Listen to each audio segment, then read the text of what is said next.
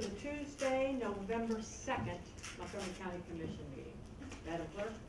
Commissioner Rice? Here. Commissioner Lieberman? Here. Commissioner Dodd? Here. Stand for the pledge. I pledge Allegiance to the flag of the United States of America and to the republic for which it stands, one nation, under God, indivisible, with liberty and justice for all. Okay.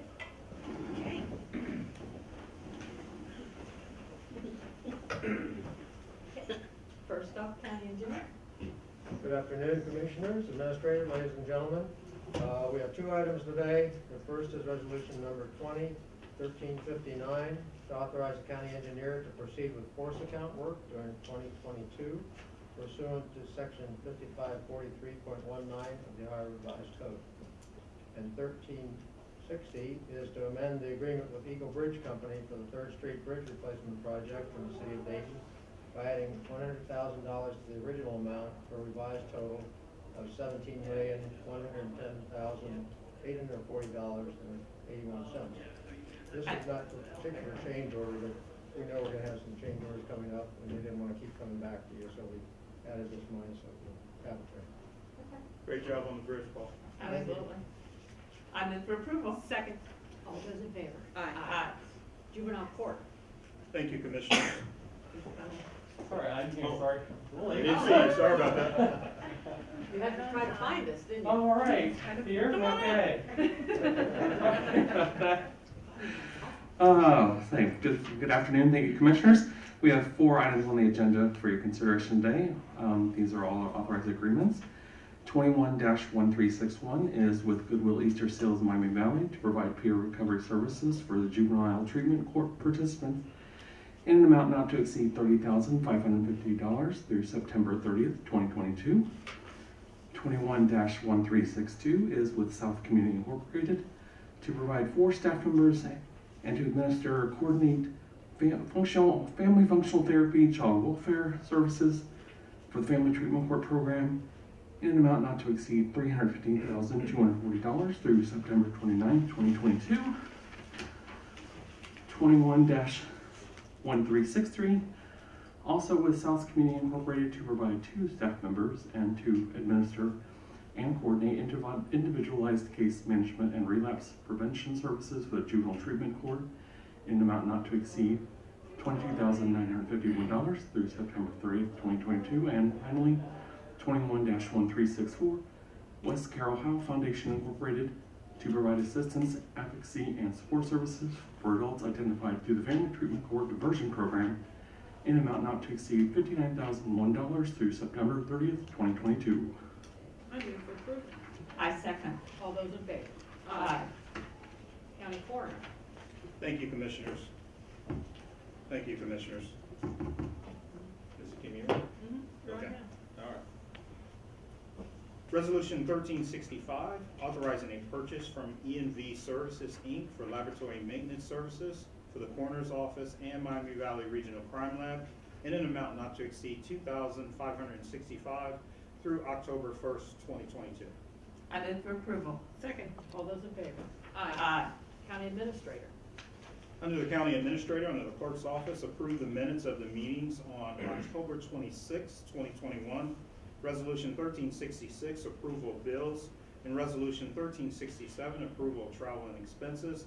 Both of those lists are available in the Clerk's Office. I move for approval. I second. All those in favor? Aye. Administrative Services. Good afternoon, Commissioners. We have 1368, approval of personnel actions, the list available in the Clerk's Office. 1369, solicit bids for the purchase of scrap metal removal services for the Environmental Services Department. And 2 authorizing agreements, 1370, Altura Solutions, LLC for ADA consulting services for the Risk Management Department in an amount not to exceed $244,100 through September 30th, 2022. And 1371, David J. Spradlin to provide services as the license plate reader database coordinator for the Regional License Plate Reader Program for Ohio Homeland Security, Region 3, in an amount not to exceed $58,936 through March 15th, 2022. I move for approval. Second. All those in favor? Aye. Environmental Services, Matt?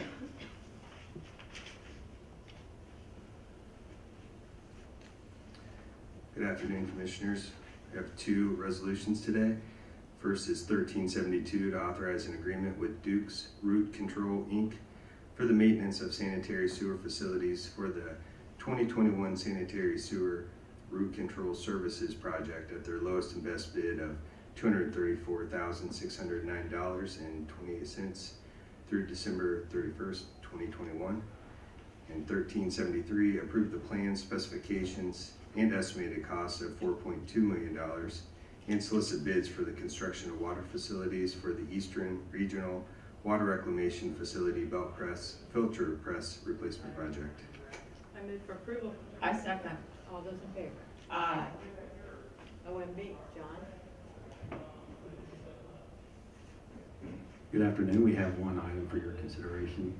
It is 21-1374 to authorize a tuberculosis funding agreement with the State of Ohio Department of Health for use of funds made available under the Centers for Disease Control and Prevention and TB Cooperative Agreement in an amount not to exceed $10,125 through December 31st, 2021.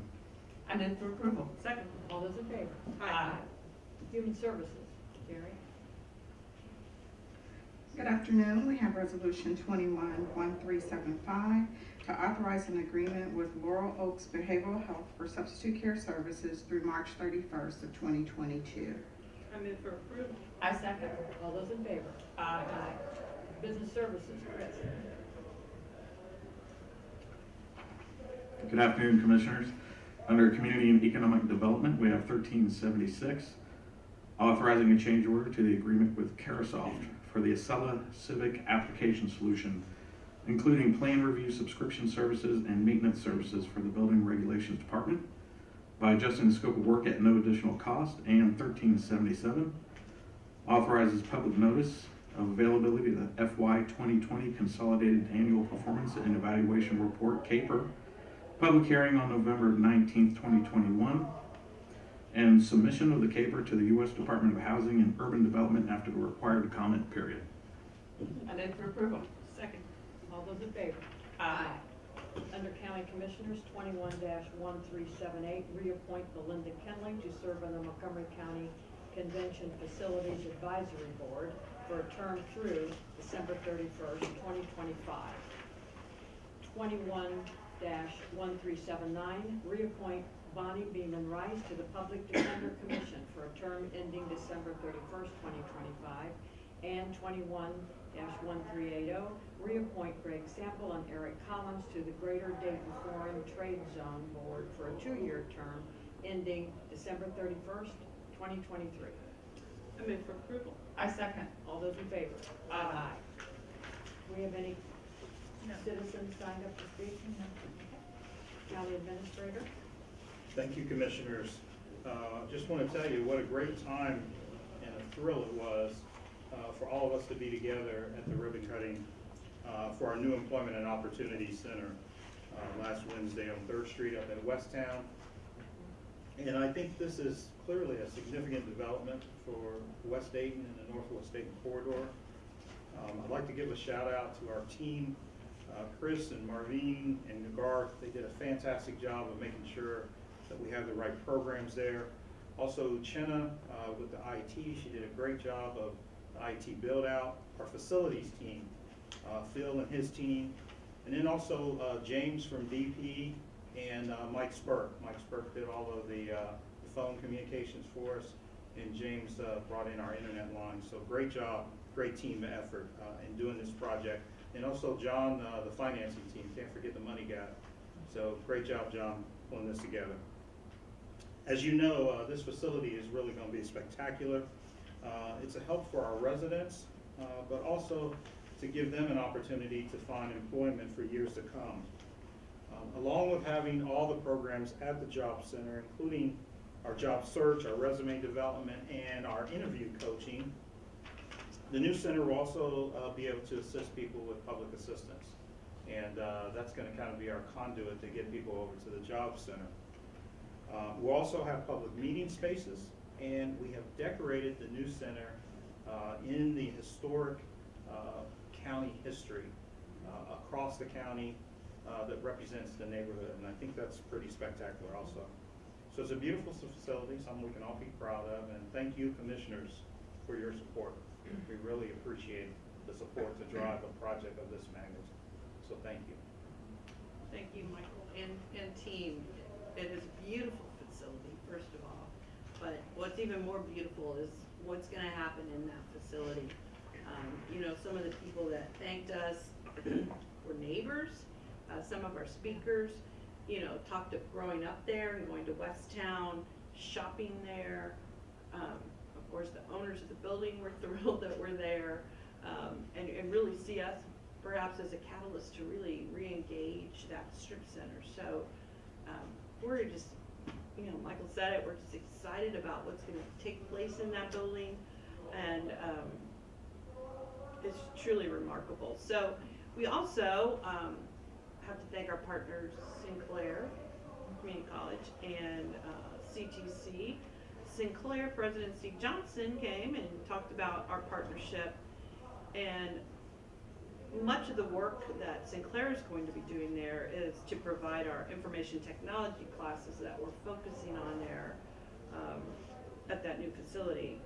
And some of the people that take those classes will become interns in our very own IT department. Chris is gonna make sure they're getting there. And we know that some will eventually become employees of Montgomery County in our IT department.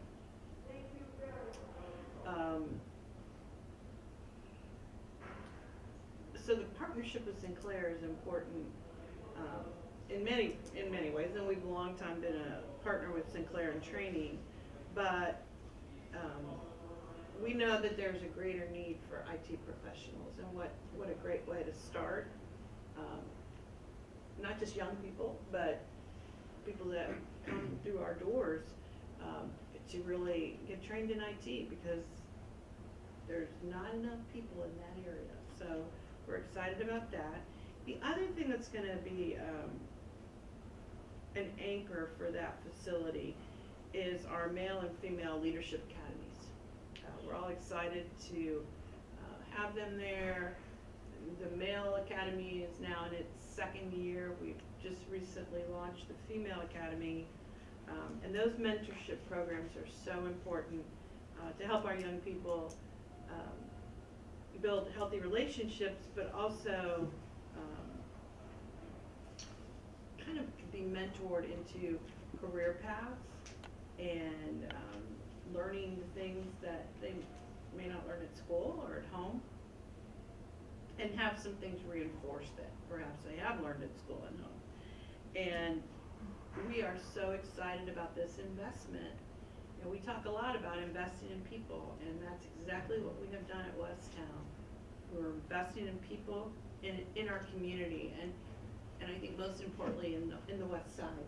And we all know that that's part of our county that has been ignored, and we're just really happy that we're there.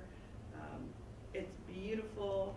When we were there, I was like, maybe I want an office over here, because it's so nice. Yeah. And we're really excited about it. And I think it's one of the points that our friend from what's Area 7 called now? Greater Ohio Workforce Board. Yeah, I should know it. He made a point, John Trott made a point of saying that, you know, nothing like this has happened in Ohio in years, like 20 plus years. So we're pretty proud of that. And we know that this is going to be a success. You know, our workforce team is going to be spread out all over now, but that's a good thing. It's a good thing. And when people say, well, why do you do that when you have the beautiful job center?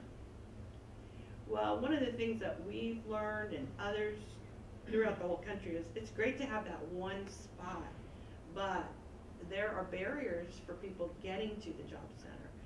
And so being in neighborhoods we know is important. And so this is one of our things that we've been doing to be in neighborhoods. Also, when Trotwood Court opens, we're going to have workforce people there as well. So we're trying to eliminate barriers, and of course, one of the barriers is transportation. And we know that taking a bus from that neighborhood to the job center could take 50 minutes and 50 minutes back. It's only a 10 to 15 minute drive if you have a car. So we're in the neighborhood. We're going to be an anchor for that shopping center, not just the shopping center, but the whole part of West End. So we're pretty excited about it. Well, one thing, I think we had so many of the neighbors that came, and, you know, it's located in a great neighborhood, and they can just walk there. They don't even have to get on the bus, so it's great. It's really, It is. It's great. it's really something. Well, last Friday, we said goodbye to Debbie Shaw. Debbie Shaw has been with the county for 42 years. She probably doesn't want us to talk about that, but she probably started when she was just a child. But we're going to miss her, but we're just so happy for her that she's going to be beginning her new retired life. And she has served as interim assistant director of children's services for about 9 months before we hired Craig Rickard as the top post at children's services. You know, leading children's services, it's really a difficult task in the best of circumstances, and Debbie guided that division through a tough period. Her interim appointment was a long one, and we thank Debbie for her patience and professionalism. She's a class act, and we've been fortunate to have her, and we wish her only the best. So thank you, Debbie. Well, on another note, I spent a chilly morning last Saturday with Commissioner Lieberman and JFS Director Michelle Niedermeyer and Nancy Mossban, Public Health Dayton and Montgomery County. And we were distributing items to area families at the Safe Sleep Drive through at the Job Center. And it was in the parking lot, and it was pretty exciting when we pulled up right before 11 a.m. They were already lined up quite a distance. I believe there was over 100 families that showed up. And they registered. They came out to pick up a free pack and play crib, Safe Sleep onesie, and other great items. There was like a whole baggie full of good stuff. And Commissioner Lieberman, as we all know, started the Everyone Reach One task force years ago, shortly after she joined the county commission. And they have done some great work over the years, so thank you for your leadership on that. But sadly, there is much work left to do. There's still far too many little ones who are, because of unsafe sleep, do not make it to one. So we cannot rest on our laurels. We have a lot of work to do. And this is, I believe, a first-time event. Correct. Yes. It was a first-time event. And so we hope to be able to continue that in the future. Yep. And we even saw, I know at least one car that brought in a crib that had A recall. Yeah, and then they got a replacement. Yep. So that kind of warms your heart too, to know that that child's safer. So if we've said it once that day, we said it 100 times to please remember the ABCs of safe sleep. And what those ABCs are is that babies should sleep alone, on their back, and in a crib. Alone, on your back, and in a crib. And we need to spread that word everywhere. I know when I was a new mother, that wasn't the practice, but they've learned over the years that this is a much safer way. So anyone you know who's expecting or new, please share the ABCs. And a huge thanks to Public Health Dayton and Montgomery County for teaming up with the Montgomery County Job and Family Services to offer this important event. So look for it in the future. So that was exciting. And then I'm also going to mention that today is election day. The polls do not close until 7:30 today. Every election matters. There's candidates, there's issues. We have issue 1, human services levy. In every jurisdiction, that's a countywide issue, and there are other issues by jurisdiction. So if anyone's watching and you haven't voted yet, you still have plenty of time to go and show up and vote. And that's all I have for today. I just want to add a little bit about the Everyone Reach One event that we had. Public Health was able to get a grant in order for us to get all those pack and play cribs. That's awesome. And I know, isn't that nice? And That so we're very hopeful that we can continue that every year, maybe more than once a year. But I think, Carolyn, you hit on it. The key is awareness.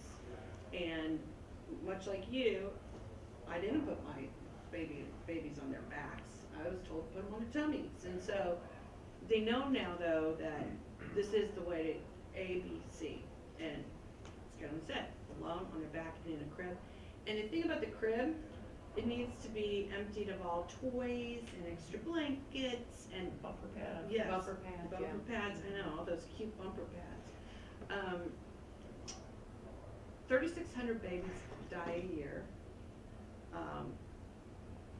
And sometimes it's just labeled SIDS, but the reason for the SIDS is non-safe sleep.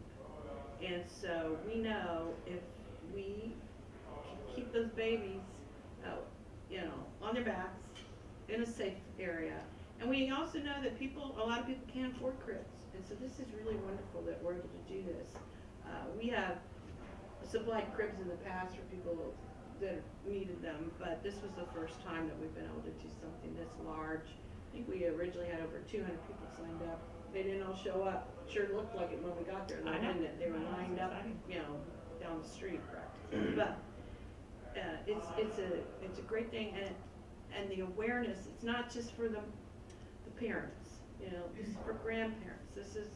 Everybody needs to know about the ABCs of sleep. And so one of the things they were passing out in the swag bags was this really cute along with the swag bags, this really cute t-shirt, and it says "This Side Up."